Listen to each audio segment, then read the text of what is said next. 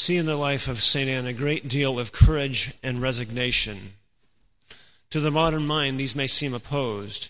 Too often, too many think if you are courageous, there is no need to be resigned, and if you are resigned, there is no need to be courageous. But St. Anne was both courageous and resigned in this respect. She grew old childless, a thing considered very humiliating among the Jews.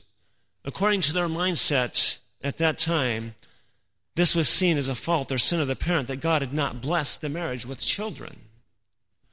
It took a lot of courage for St. Anne to face the looks and the whispers, but she was resigned to God's holy will.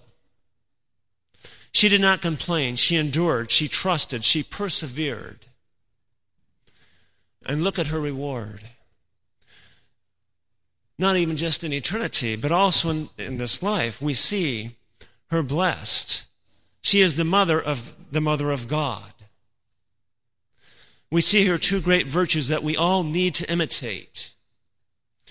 But how did St. Anne know how to be both courageous and resigned? How can we in our everyday lives know which of these God wishes for us? The love of God, guided not by any human element or respect, but by a loving wisdom, is the most necessary in every respect of our lives. This we can easily see as the pearl of great price in the gospel today, the pearl of wisdom. After all, what would we not do to attain peace? But do we know the way? In his book De Doctrina Christiana, book 2, chapter 7, St. Augustine speaks, and he speaks of 7 steps by which beginners in the spiritual life can attain wisdom. Step 1 is we must focus on God in a holy fear. And why is this? To know His will. You might say, Father, can we know God's will without fear? Perhaps. But this fear gives the necessary boost to our poor fallen nature that needs to not only know but do. It's kind of like interference, our own will, our own self-love, the deceptions and distractions of the world interferes with our clear understanding of God's will. So we need that fear to clarify, to guide us. How do we do this? Think of death. Hell is mentioned in the gospel today. At the end of the gospel, our Lord tells us of it. It's a good remedy to sin, as also a great incentive to do the will of God. Now, of course, today, fear is the most dreaded 4-letter word. A word according to this proud world for cowards. No one should fear anything. This is of the devil. Fear not God, nor His punishments. This is a lie. The truth is, as we know by grace, fear of the Lord is a gift. It is not something to dread. It is not something morose. It is not something very negative that the world makes it to be. It is something both positive to keep us positive and to lead us to a positive eternity. This gift is not just any gift. It is a gift of the embodiment of the love of God, the Holy Ghost. So sadly, most in the world see this first step to wisdom, and they run the other way. Are we among them? Step 2, piety must render us docile and meek.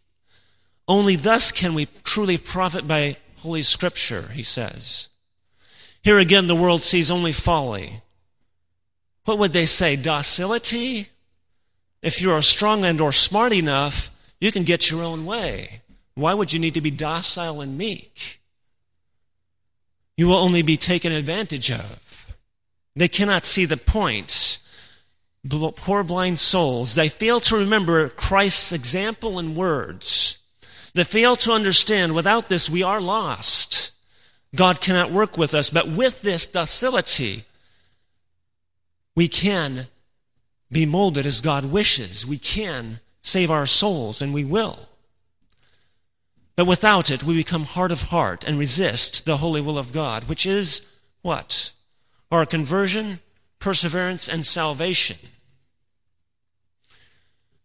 In step 3, St. Augustine tells us knowledge.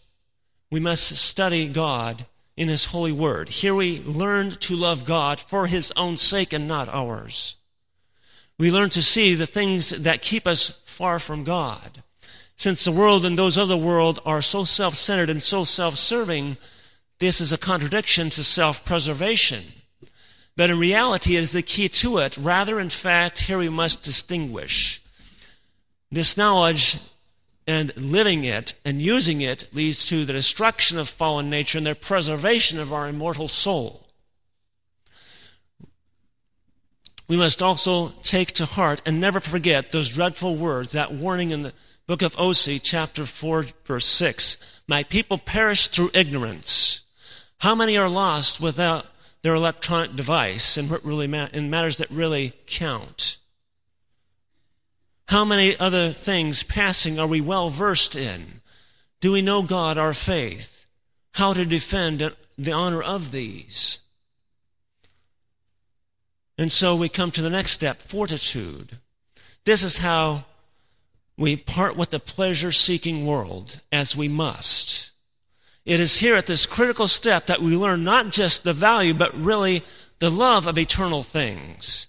Why is this so critical? It is here the will is shaped by desires. And if the desires be for things eternal, the great battle is won. Fortitude makes this victory possible. Fortitude must be nourished by grace. It is the only true way. And so we have to use the different means of grace to do so. The 5th step is the counsel of mercy, so important to purify us from the troubles of our passions. Empathy with others.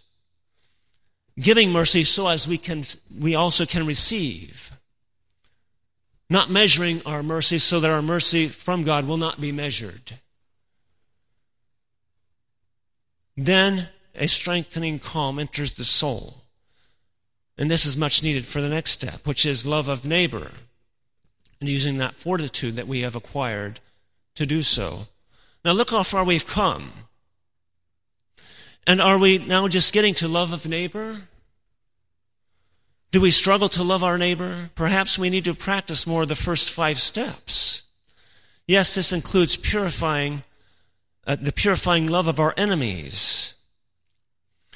It is here we are so purified that for nothing will we turn from the truth, something we all need to stand fast against the foes that we face, will face, and must face. Only when and as we die to the world can we see God. And the last step now, this is the step. In this step we have reached wisdom. Here only is, in this stepwise process, can we beginners begin to find and enjoy God in peace and tranquility. St. Augustine, whose method this is, defines wisdom as knowledge and love of God. Yes, please note, this is the last step. How many of us seek in vain in our souls and in our families peace? What happens if we try to climb a mountain in one step? We find it impossible. Do we take the means necessary to secure peace and tranquility? Where are we in these first 6 steps? Are we lacking? Where? Let us thank God and our Blessed Mother for this wonderful instruction they have given us all through the great St. Augustine. Let us pursue this path and hold the course no matter what the cost, seeing the benefit dwarfs any cost, no matter how great. It is indeed the pearl of great price, this loving wisdom. It is worth all costs, but so much more. Let us never forget that. Let us not forget the steps. Let us imitate the great St. Anne in her resignation and courage, and especially in her wisdom. She who gave birth to her who is the seat of wisdom. Let us ask and trust her help in these steps, so foreign to nature and so necessary for our souls and our eternal salvation. Jesus, meek and humble of heart. In the name of the Father, and of the Son, and of the Holy Ghost, amen.